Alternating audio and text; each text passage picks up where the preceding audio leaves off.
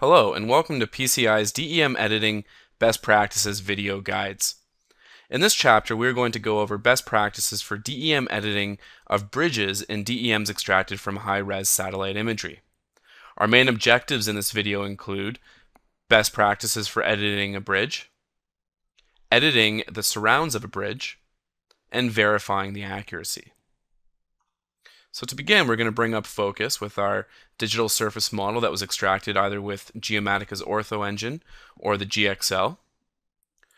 And we're going to select our digital surface model layer, go to Layer, DEM Editing, which is going to open up our DEM editing panel as well as our digital surface model and render it in a pseudo-color hillshade.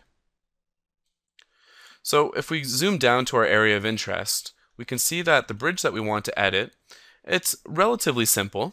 It does have some slopes to it as it's got an on and off ramps, but it's quite intact. So the digital surface or the DSM extraction did a good job of extracting majority of the feature itself. So we really just need to clean it up and repair certain parts.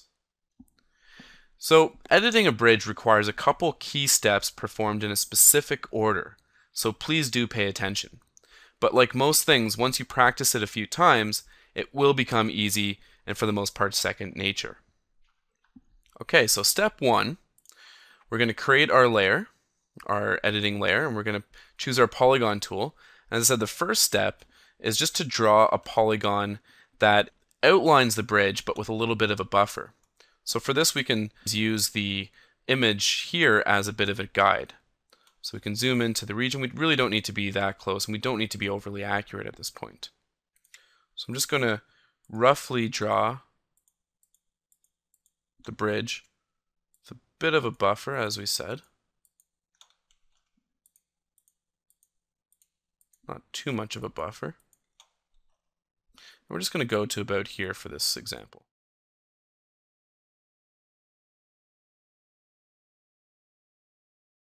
So we're just going to go back and forth, and we just want to make sure that we're not on the edges here.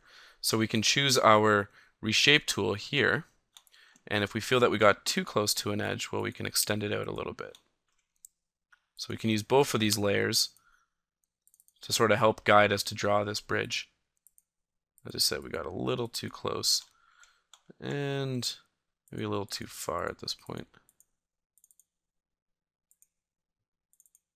Okay, so now we have our polygon.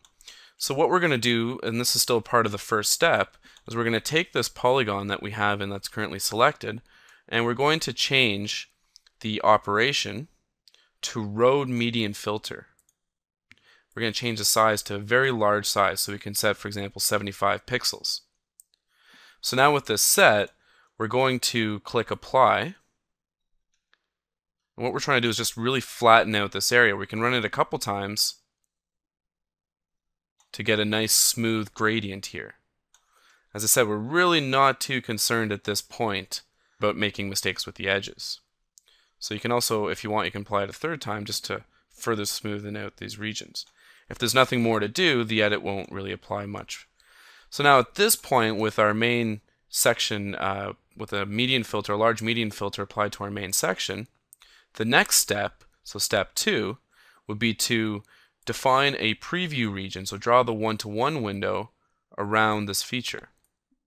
And this is going to generate the orthos for the two images that cover this feature.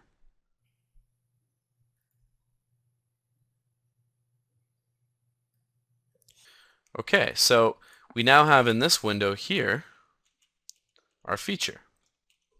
What we want to do at this point is we've got approximately the correct height for the bridge, as that's what the median filter should do, but we just want to flicker back and forth and just make sure that the bridge itself is quite stable. So we can see, obviously we have errors at the edges. We can see as we go into this bridge, the features themselves are quite stable. We can check all throughout it.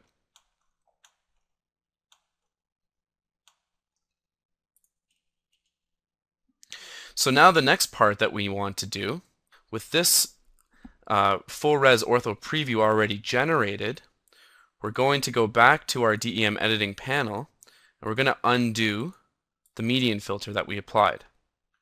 So by undoing that, We only undo the edits to the DEM, but because we have not regenerated this ortho, we still have the ortho exactly as intact, so we know where the bridge should be. So what we can do at this point is we can use this information as a guide. So we can see which side gives us the better perspective of the bridge.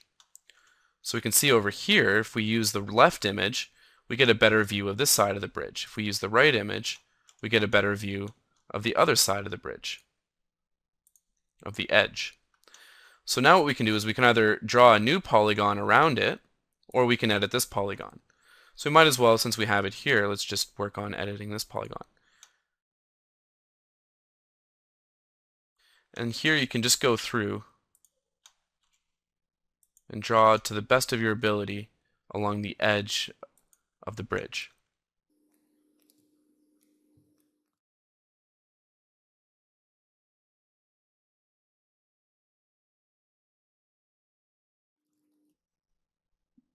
So now that I get to the other side, one thing that's important to note here is that you want this corner to be as close to a 90 degrees as possible. That's partly how the road median filter knows the opposite ends, is by finding the 90-degree angles, or the close to 90-degree angles.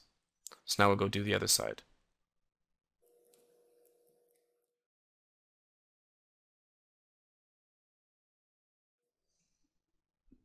So you can see at this point we now have a nice polygon that covers our bridge, the actual edges of the bridge. So now the next step at this point is we can once again reapply our median filter. We can set a bit of a smaller one, perhaps 50 pixels. We're just going to reapply it to this edge here. So we can go apply.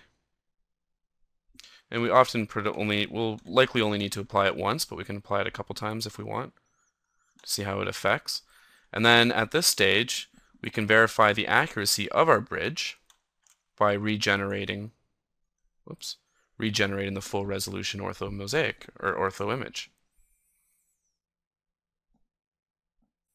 Okay, so we're going to go in and we can see that if we flicker back and forth, we can see that our bridge is very stable.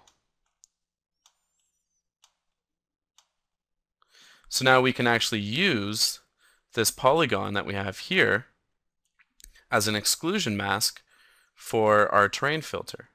So we're going to draw another polygon, say around here, and we're just going to filter out the features around it. So we'll just do this as a quick example. I can go to my terrain filter flat, for example, set a little bit of a larger pixel size, can go apply. Remember just to click apply, not apply with overwrite. And now we're removing the features alongside. And then we have another chapter that's going to teach you how to fix rivers.